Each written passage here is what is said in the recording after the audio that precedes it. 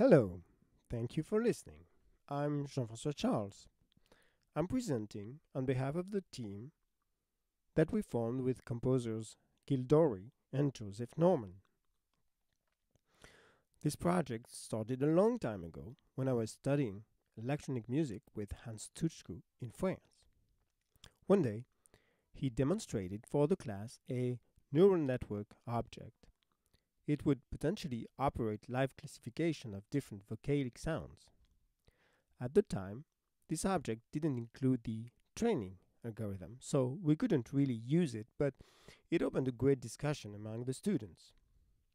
Just imagine the possibilities. When a singer sings with different timbres, we would automatically route the sound to different effects.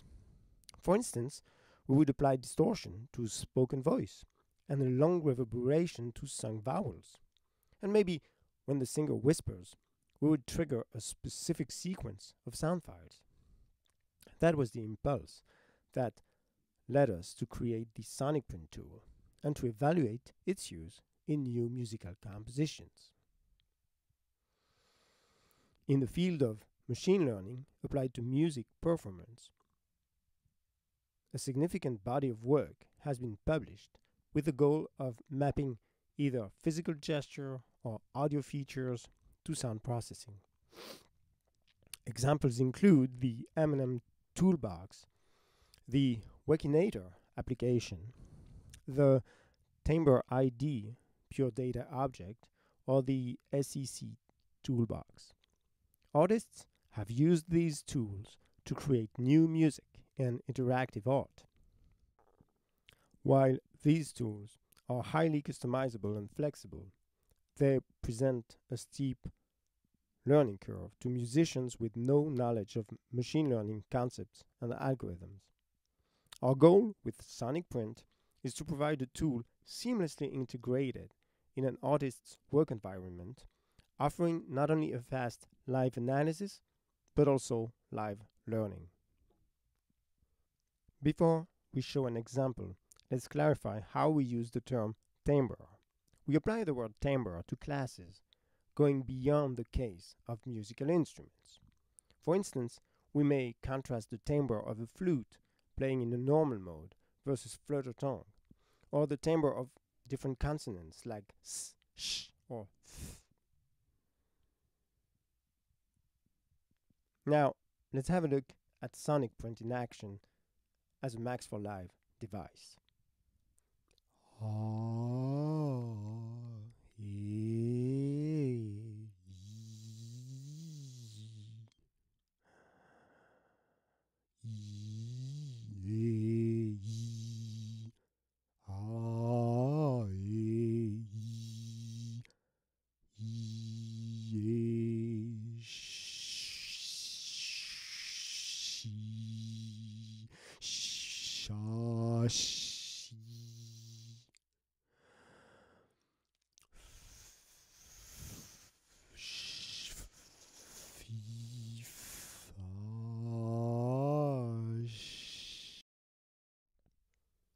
In this second example, the sound is routed to 4 different tracks depending on the live classification.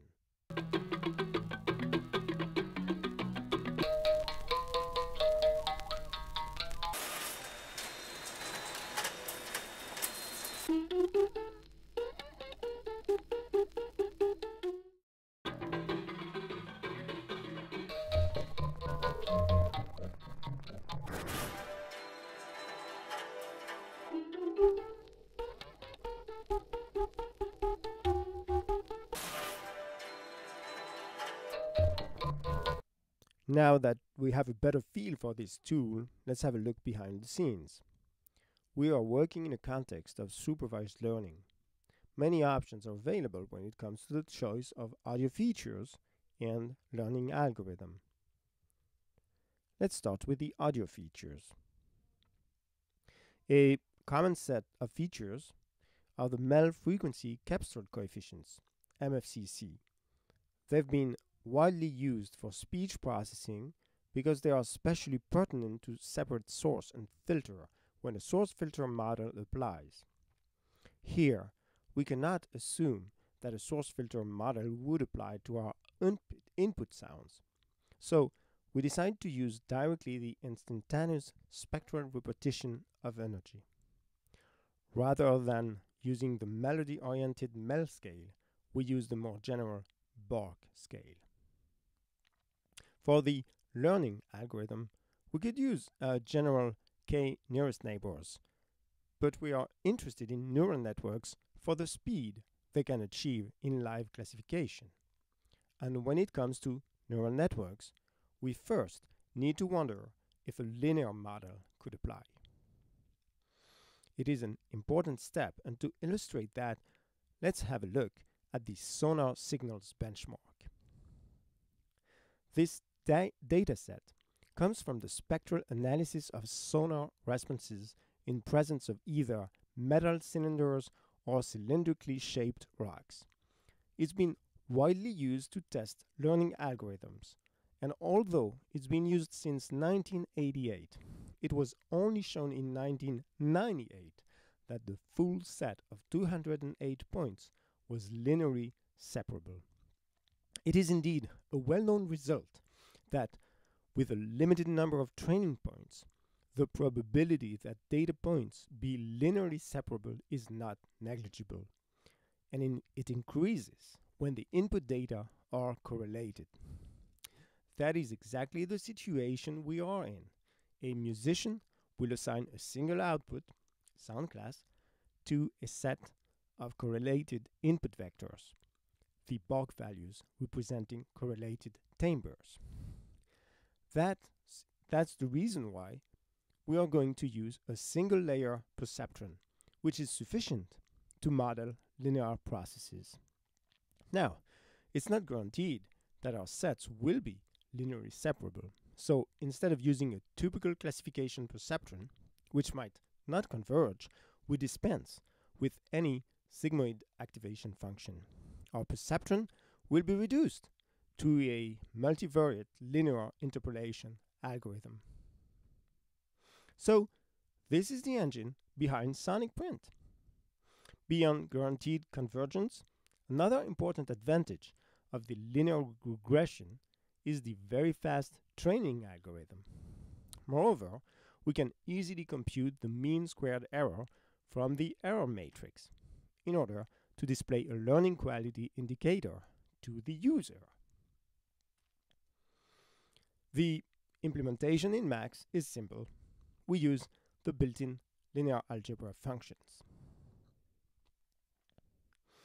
On this Max version of Sonic Print, you can see the two-dimensional output, y estimate, shown on a 4-quadrant square. The position in one of the quadrants determines the classification.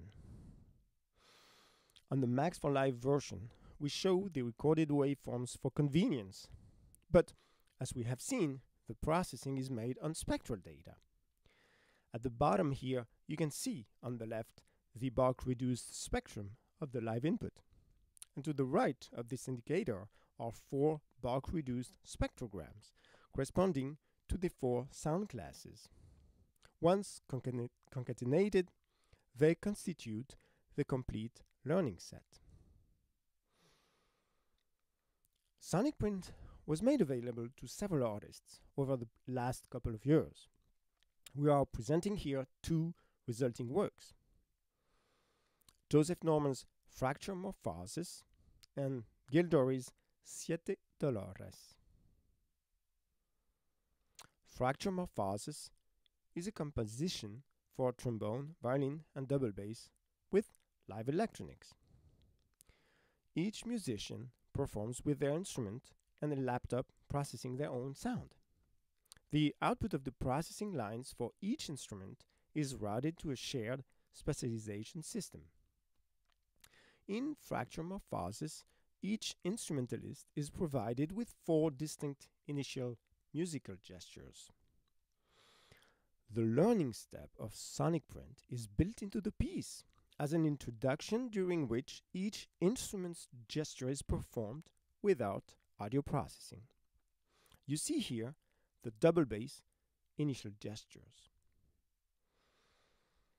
Sonic print acts as a gate to route the musician's sound to one of 4 processing lines, depending on the resemblance of the live timbre to one of the 4 learned classes. The composer designed the live audio processes to give each of the 4 individual sounds a unique processed identity. After the introduction, the musical gestures are altered over the course of the piece so that the distinctions between them become more and more ambiguous. The sonic identity of the pairing between musical gesture and specific effect gradually dissolves. Although the performers received no training in machine learning concepts, they could use the system very quickly in rehearsal. For more about the piece, I invite you to listen to the recording. Siete Dolores results from the close collaboration between composer Dori and saxophonist Jean-François Charles. Together, they explore elements of a musical composition through the prism of timbre, with the prospective goal of developing a method for composers to indicate specific timbres and for performers to interpret them precisely. Shazan, an experienced performer of both early and contemporary music, observed that different musical styles embed in their performance practice different sound production modes, each resulting in a slightly different timbre. Dori explores in Siete Dolores the transition between 7 such states. He separates timbre production from other elements of sound to reconstruct it in unexpected ways. Throughout the piece, motives morph through changes in timbral quality and slowly reveal more of themselves. On these score excerpts, we see an initial motive morphing over time. The circled digits indicate which sound production state, which timbre, the performer should use. The work uses sonic print to identify saxophone timbres and map them to LED lights inserted into a second saxophone placed on stage. The LED colors provide visual signals that aim to support guiding the audience through the timbral experience. We note that since there are 7 timbres to identify, the composer combined 2 sonic print units. To route the sound to the first or second unit, Dori used another level of spectral analysis. Although he could adjust all parameters while working offline, the results were not accurate enough for subtle timbre changes in a live situation, so he used fixed cues in some parts. I invite you to listen to the excerpts from a version of Siete Dolores with the included link. The limitations of this tool include the choice of 4 classes. Many spectral details are lost because we use just 24 filters. The output is undefined when the analyzed sound is far from any training example. The training set has no memory. We would need to modify the tool to make the history of learned examples contribute to the learning. Finally, the quiet parts in the training samples are not filtered out. The user has to make sure they don't include silence in different training examples, which would result in a more difficult discrimination. In conclusion, Sonic Print successfully allowed several composers and performers to use automatic timbre recognition and live learning in new musical creations. The tool is seamlessly integrated in environments widely used by creative musicians, Max and Max for Live. Finally, the use of a linear model applied to spectral data enables both a streamlined interface and a short, finite learning time. Thank you.